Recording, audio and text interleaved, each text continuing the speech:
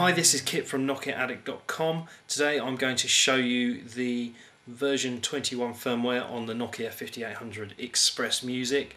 It's not all that different from version 20, but there are a few little tweaks, so I thought I'd let all you fellow Nokia addicts have a little look. So, here we go.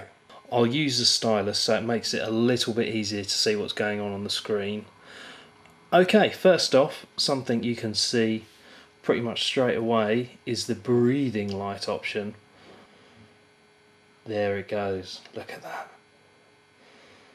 Now that's set in the options, I'll get to that in a minute. So what that does is if you've got any missed calls or messages or emails, it will flash up twice in quick succession, or if the phone hasn't had anything like that, then it will just breathe every so often. So if we look, we just go in and check.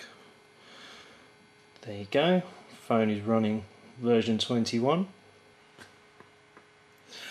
One thing worth noting is when you do use the Hong Kong product code and update your phone, especially if you've just come from a Euro 1 product code, is the web browser crashes when you first go into it.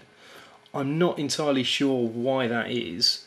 I had to do a full hard reset on the phone to make it work. I think possibly what it could be is the fact that it uses these symbols and possibly, I don't know, the phone doesn't like them coming from a Euro 1 product code. I'm not sure, but just bear that in mind. Whilst the user data preservation works brilliantly and all your contacts, messages, music, etc. is all saved and the phone's as it was, but just with the new firmware, the web browser doesn't work. Applications has now become apps.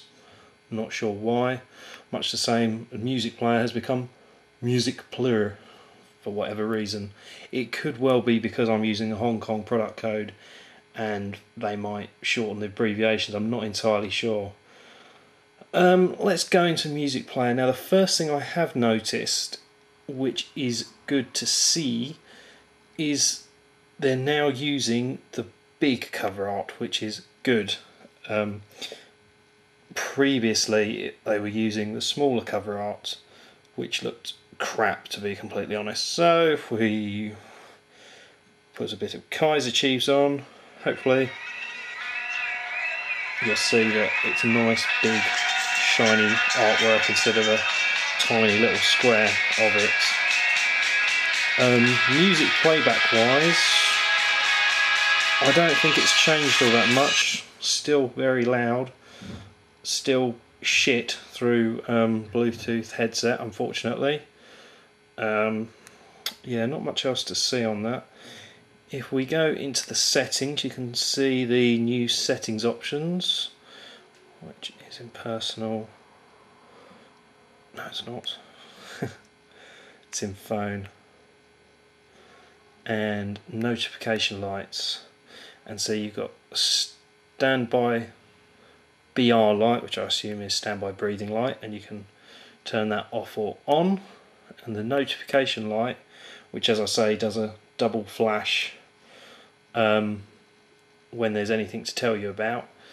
You can make it, you can change the amount of time that it blinks for, so it will blink for 5 minutes, 30 minutes, an hour, or no limit. And the events that it notifies you of, as standard, the default is missed call, new message, or new email.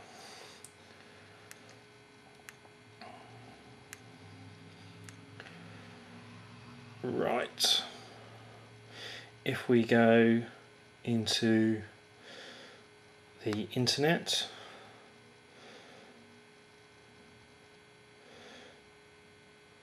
you'll see that things really haven't changed all that much at all.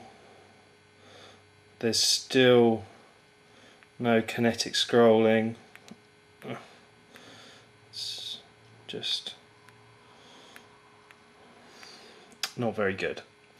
It's not like the N97 browser, which is a real shame, but hopefully, fingers crossed, that will change also something that is fixed. If we go and type a message, one annoying bug that there was is you'll notice that predictive text is on, and if you go into the full screen QWERTY keyboard and type something,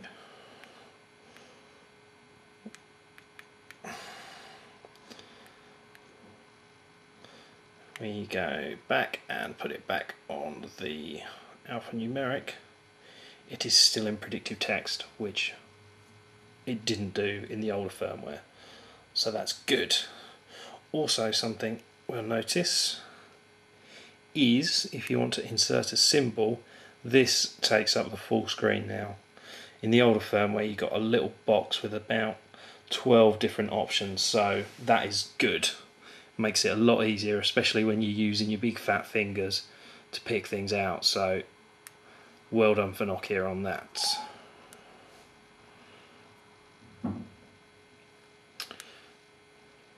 Aside from that,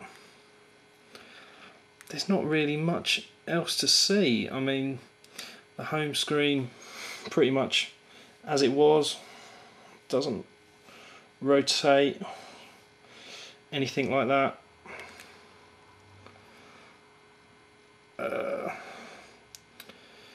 Yeah, sadly there's not much to tell you about or show you. It's just pretty much as it was. I do think the phone is a bit quicker as you navigate round.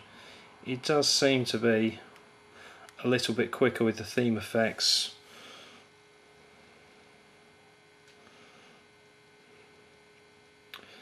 Definitely a bit snappier, but at the end of the day they haven't really done much with it, which is a real shame. I was wanting a nice busy home screen with all your contacts, shortcuts, etc, etc, but no. Thanks for watching. I know there's not been much to show you, but rest assured as soon as there are any further firmware updates, you'll be the first to see them here on Nokia